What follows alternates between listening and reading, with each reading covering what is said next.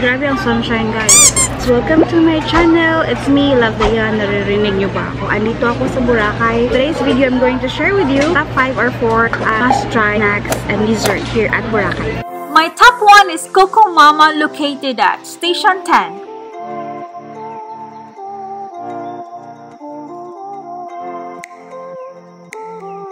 So, 250 siya kasi double siya. It has a pandan ice cream and coconut ice cream. Mango din, mango. And then coconut. Meron talaga siyang coconut inside. Yeah.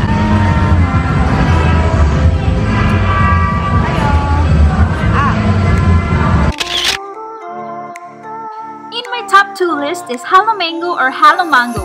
You can see this everywhere, mostly in Station 2 or Station 1.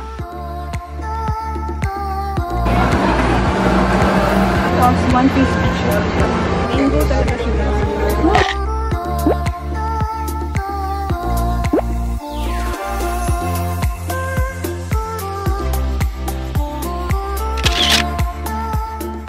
On my third list is Real Coffee and Tea Cafe. And this cafe located at Station 2, 2nd floor, SeaWorld.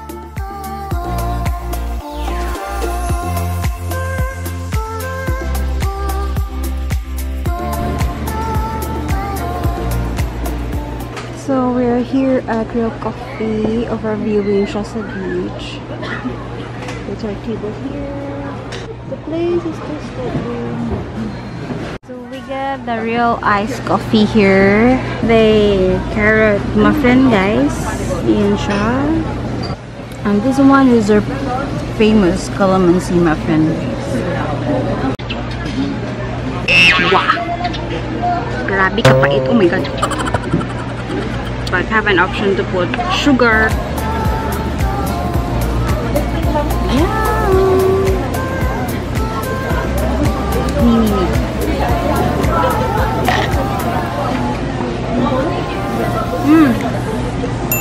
Coconut.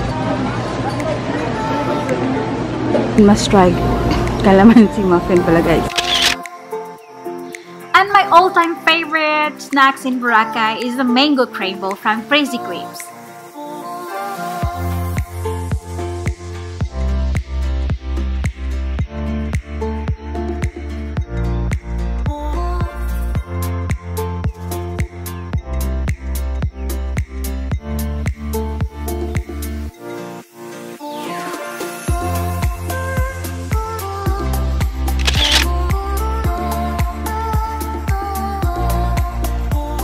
Bagong favorite dito guys, yung lemon juice siya.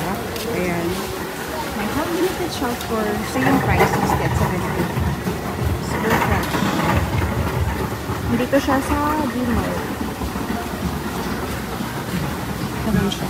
Masarap daw siya sa pinakasarap.